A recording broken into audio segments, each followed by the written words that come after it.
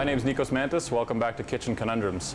This week we're talking about using root vegetables and fall vegetables. So I've got a variety of root vegetables here that I'm talking about today.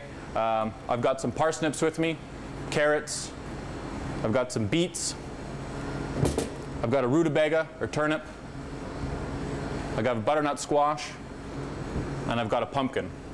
These are all things that you're going to find locally at your farmer's market or in the grocery stores in plenty supply, and they taste good.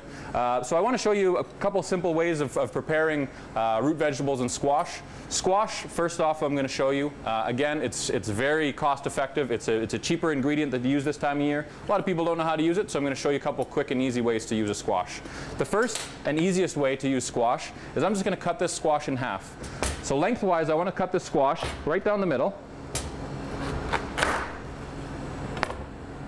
And when the squash is opened, you'll see the bright orange flesh on the inside, which most squash have, an orange flesh, and then you'll also see the seeds.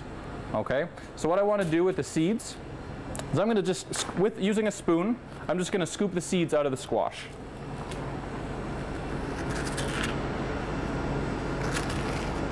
Now that squash is ready to be roasted. So very simply, I'm just going to take the squash, put it in a roasting pan, cut side down. I want to add a little bit of water, which is going to help the squash steam while it's roasting. And just like that, I can throw it in an oven at 350 to 375 for about 30-35 minutes, or until the squash is soft to the touch. Once the squash is soft to the touch, you would turn it over, scoop it out, and it's ready to enjoy. Next, I'm going to dice up some squash, some root vegetables. I'm going to show you a method for making roasted root vegetables. Fantastic. So I've got all my root vegetables cut up. I've got some beets here. I've got some butternut squash. I've got some carrot, some parsnip, and some turnip. Okay? You want to make sure that your root vegetables are all cut up a similar size for roasting in this application. So what I'm going to do is I'm simply going to combine all these in a bowl. I've got a little bit of olive oil here. I'm going to drizzle over some olive oil. Some maple syrup goes really great with root vegetables and squash. And I've got some salt and pepper. Season with a little bit of salt, season with a little bit of pepper. We're going to toss that with a spatula just until everything's lightly coated.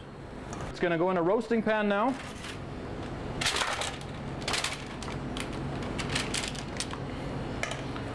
We'd put this in the oven at about 400 degrees, roast for about 45 minutes, or until the squash or root vegetables are to desired tenderness. You could just put a fork through them to see how tender they are. That'll come out beautifully tasting. That maple syrup will caramelize a little bit, and that's a really great way of using a bunch of fall vegetables, root vegetables, and squash.